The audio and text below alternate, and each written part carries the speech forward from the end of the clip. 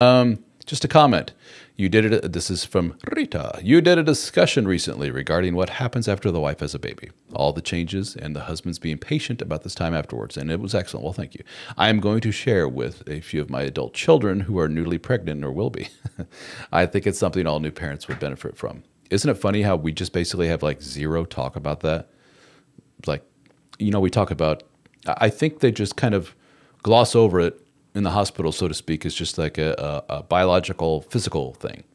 It's almost like you broke your leg or something, or you're in a body cast. And of course the doctor is going to say, well, obviously no physical activity, husband, wink, wink. So you have to back off for a while. That's just kind of how they approach it with the kids, or having the kid rather. And no physical activity, no sex for probably 6 to 8 weeks.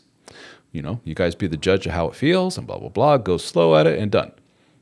Nobody like sits you down and says, okay, this woman over here that you've known for so many years, hopefully, prior to having a kid, she's gone.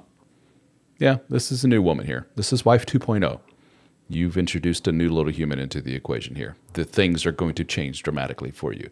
For some, it's not very good. There's this thing called postpartum. There's this thing called increased anxiety, potential depression. Husband, be on the lookout for it. Here's some things to look out for. And here's a helpline in case you need help. And here's somebody to talk to, husband and wife, and et cetera. But I was never told any of that stuff.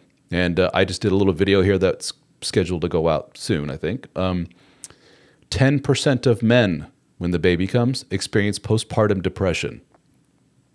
And I can hear a lot of women laughing at that right now. It's like, oh, you poor men.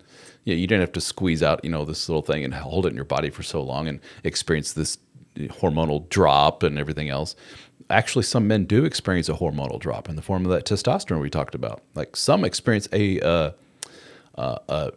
drastic drop in testosterone levels post-baby, believe it or not.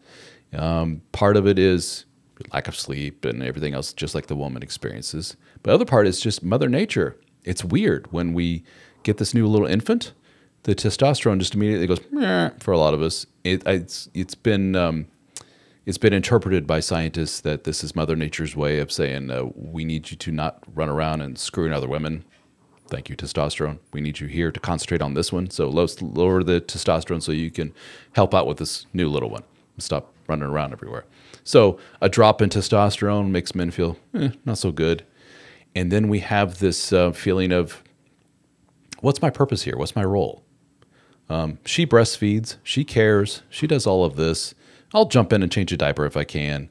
I'm like, honey, can I do anything else for you? And she's like, no, I got it. I'm fine. Just you don't do it right. You're not doing it the right way. I'm very particular about this. Let me bathe the baby. I feel, I'm bonded to the baby when I bathe her. Let me do this. Let me do that. And the husband's just kind of, all right, well, I'm kind of at a loss here what to do. And men need purpose. Men need some kind of role in this life machine. And when they feel like they're purposeless and they have no role and they're just kind of like, hey, sperm boy, your job's done. Get out of here.